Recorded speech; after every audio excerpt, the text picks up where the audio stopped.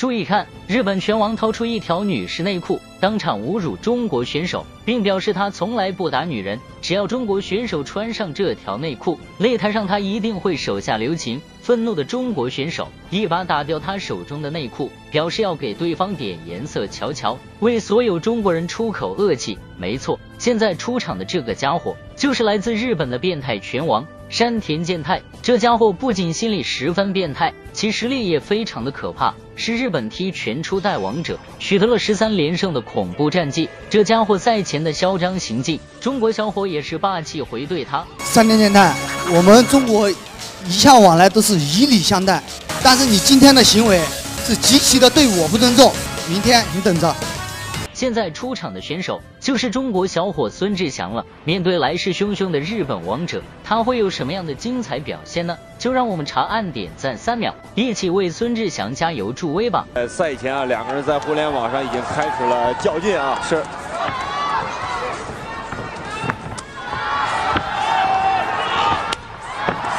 比赛铃声敲响，山田健太这家伙表现出了极强的进攻欲望，朝着孙志祥发起了猛攻。孙志祥也不敢对方客气，直接和对方展开阵地战硬刚，他必须要让对方知道，中国人绝不是好惹的。山田健太这名选手啊，这身体的硬度非常高啊。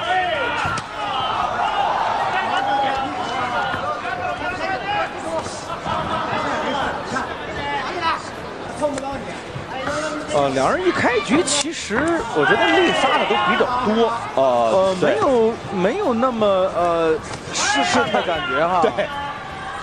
确实，刚我们说到，在赛前的时候，两个人通过互联网已经开始你一轮我一轮的进行了赛前的这种。可以看出来，孙志祥打得非常的灵活，非常的有头脑。虽然山田健太的攻势非常凶狠，但是却很难对孙志祥造成威胁。反观孙志祥的防守反击打得非常的出色，每一次孙志祥挥出的拳头都能砸在山田健太的面门上。孙志祥看似在后退，实则实在进攻，这就是孙子兵法中的以退为进，这也是孙志祥最常用的一个战术。山田健太还没有察觉到，他已经掉入了孙志祥的陷阱中。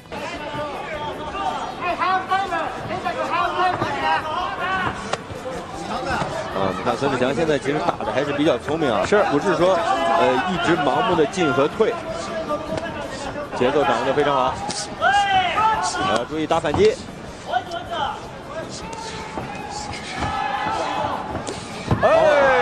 这机会很好啊。对。孙志祥这几年进步啊，真的是很明显啊。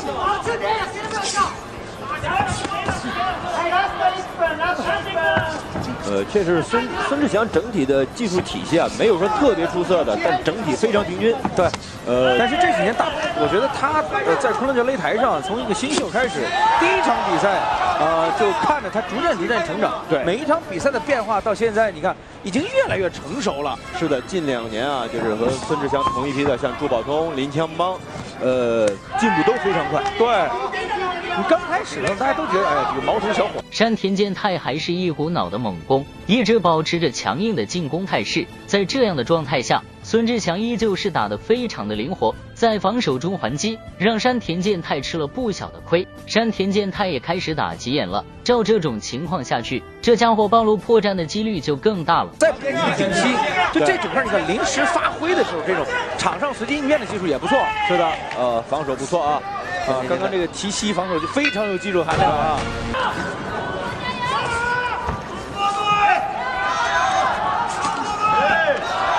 孙志祥做好防守，反击没有必要硬顶。对，孙志祥还是就是要硬顶。孙志祥起后腿的时候，手上的空当稍微有点大了。我们看啊，山田健太左侧的肋骨的位置都已经红了。是。比赛来到第2回合，山田健太还是一股脑的猛攻，毫无战术可言，而孙志祥的防守能力比山田健太明显更加优秀，让对方占不到任何的便宜。而且在两人的激烈交锋中，山田健太已经受到了不小的影响。我们可以看到，山田健太的肋部位置已经是血红一片了，这都是孙志祥给他揍的。这也正应了那句老话，打蛇要打7寸，打狗就得踹他的腰，瞄准对方的要害打，才是制敌必胜的手段。非常好。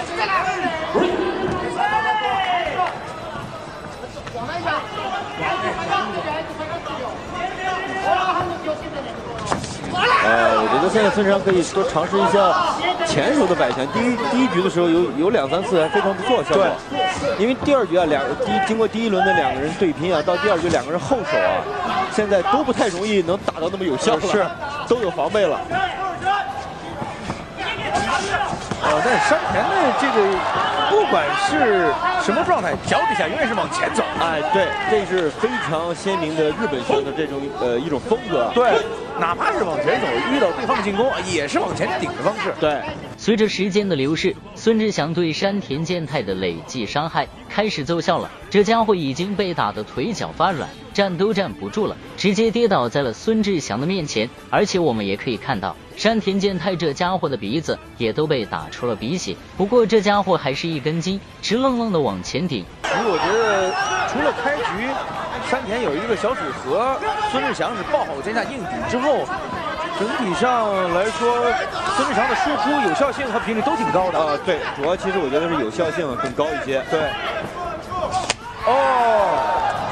你看这个中扫对山田这个左侧肋骨的杀伤效果还是比较明显啊。对，虽然我们看啊，山田健太的这个节奏一直是往前压，动作也有输出，但是我觉得它是会显得稍微有点累啊。对。比赛进行到回合末端，山田健太这家伙也是被孙志祥打急眼了，不管不顾地发起了猛攻，可是却很难对孙志祥造成伤害。用狗急跳墙来形容山田健太应该是最合适不过了。两人间的交锋一直持续到回合结束。可以，没想到忽然让我重心失去一下，对，这确实是很不舒服。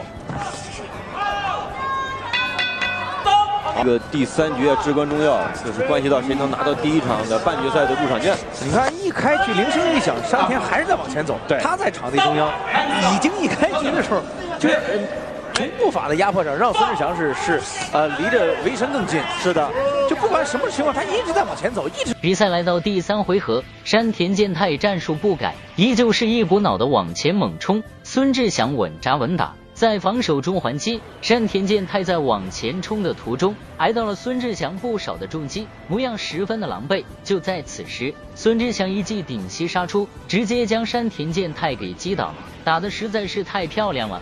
确实很巧啊，接了个顶膝，这个要打得很顺才行啊。是，而且这个又是不违反规则。感觉现在山田健太是有劲儿使不出啊。对。除了部分的低扫是扫到孙志祥的前屈伸腿，其他的动作有效性并不是说特别的高。这个时候就是一定程度上体能也出了小小的问题了。对，所以说你看山田健太一直往前压着，其实他是更耗费体能的。对，因为他往前压刚到了他想攻击的距离，孙志祥就先顶出来打了。对。不但有拳有腿有膝，还有这个小勾扫的技术，对啊，都非常漂亮。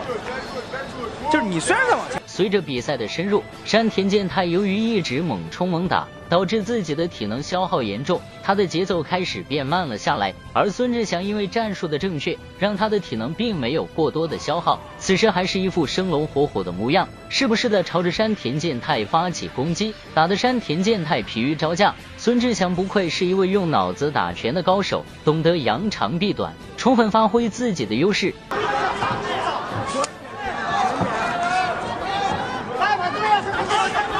又是一个对前屈伸腿的勾扫。比赛进行到回合末端，山田健太体能几乎消耗殆尽，孙志祥一个轻轻的扫腿，直接就把山田健太给扫得跪倒。赛前这家伙有多嚣张，此时的他就有多狼狈啊！山田健太被孙志祥打的几乎没有还手的余地了。现在应该说这基本上来说3回合看来啊，大多数的时间都是被孙志祥控制节奏。是的。大部分时间，尤其是第2局后半段一直到第3局啊，其实山田现在是很无奈。对，孙志祥现在非常全面啊，对，各种技术，你看，你稍微一近了，我有底膝啊，稍微远一点。比赛临近尾声，山田健太发起了绝地发反击，试图扭转这一场比赛的结果，但孙志祥的防守相当大严密，几乎没有给对方任何的机会。两人间的交锋一直持续到回合结束。哎呦，都很猛啊！最终两人打满3回合的比赛，孙志祥以大比分优势获胜，而且山田健太这家伙的肋部都被孙志祥打断了几根。不过这家伙愣是不吭声，坚持到了比赛结束。大家觉得孙志祥打得怎么样呢？欢迎在评论区留言，喜欢格斗的朋友给个3连再走呗。